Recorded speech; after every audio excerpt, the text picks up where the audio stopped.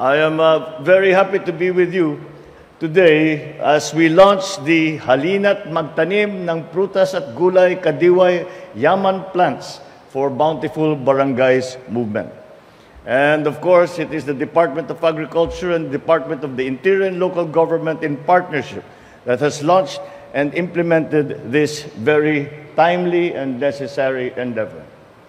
As this initiative consolidates the programs of these two agencies on urban agriculture, I am confident that we will further increase our capacity to take part in our goal to address poverty, ensure food security, and protect the environment, even at the barangay level.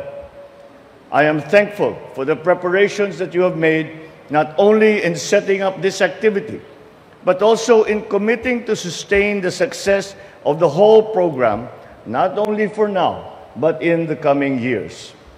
And the witty abbreviation for easy name recall is also noteworthy, as it signifies this administration's sincerity and resolve to address the issues of food prices and food supply. The Hapag kay BBM merges two programs of the DA and the DILG. One is the DA's Green Revolution 2.0, Plans for Bountiful Barangays movement, which aims to increase local production of fruits and vegetables by turning urban, peri-urban, and rural areas into patches of green, edible landscapes. Kaya po, ang tawag dito is Green Revolution 2.0 dahil ang unang Green Revolution ay noong nakaraan, noong 1970s, noon nagkaroon tayo ng napakalaking drought at ganito rin, naging problema ang supply ng ating mga gulay, ating mga prutas, at nag-launch ang pamahalaan ng tinatawag na Green Revolution. Ngayon na nahaharap tayo sa problema ulit ng food supply at ng presyo ng pagkain, ay ibinuhay natin ulit ang Green Revolution para naman maging sapat ang supply para sa ating mga kababayan, ang gulay at saka ng prutas. And this program encourages our people to grow their own food and other kitchen ingredients close to home, which improves access to affordable, safe, nutritious meals every day.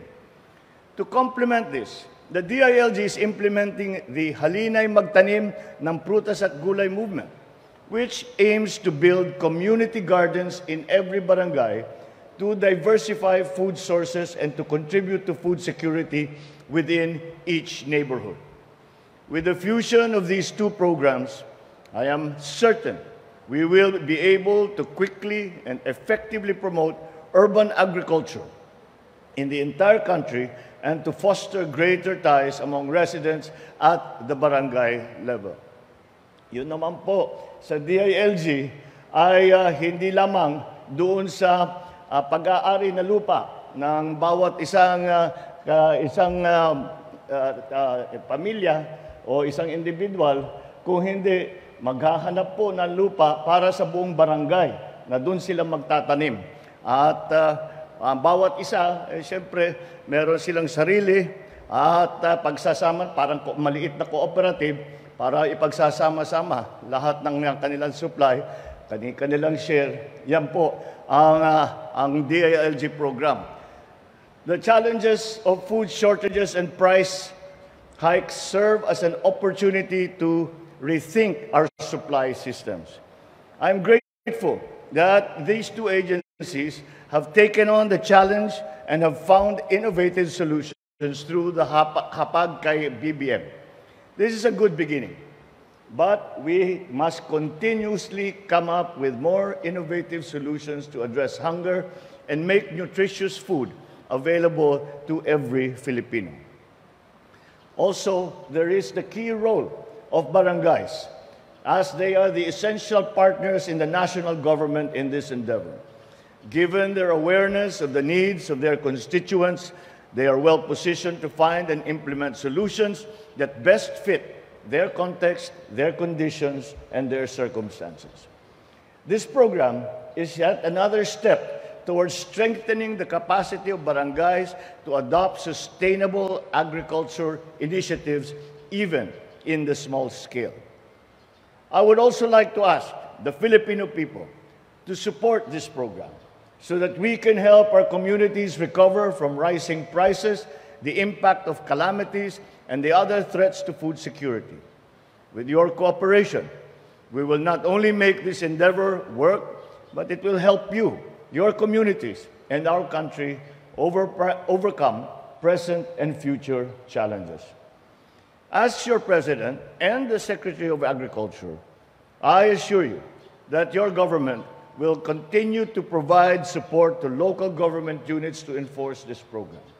Rest assured that this government remains committed to providing our people with access to fresh, nutritious food at an affordable cost.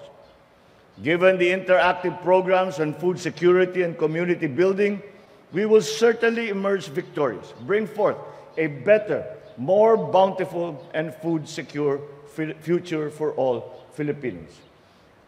Good luck to us all for the opening of this program and the launching of this program, not only here in Manila, but in all parts of our country, to assist and to help in the food supply and to keep the prices of agricultural commodities down and affordable to all our people.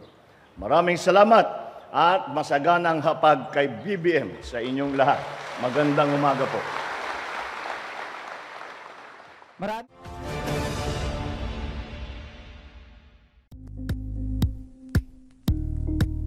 Thank you for watching Politico TV. Please like and subscribe to our channel for more videos.